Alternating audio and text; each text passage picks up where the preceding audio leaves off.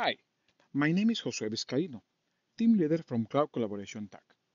In this video, I explain how to enable troubleshooting logs for Webex Directory Connector to help diagnose errors.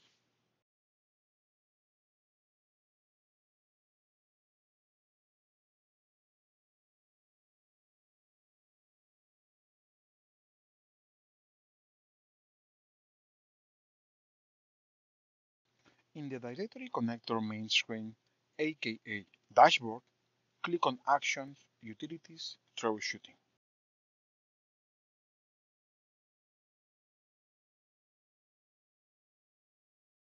A confirmation prompt will request approval to enable it. The route to store the logs is always the same, as you can see here. Once troubleshooting logs are enabled, we can review the files and can be sent to Cisco TAG for assistance. Disable troubleshooting logs when you are done. Thank you for watching.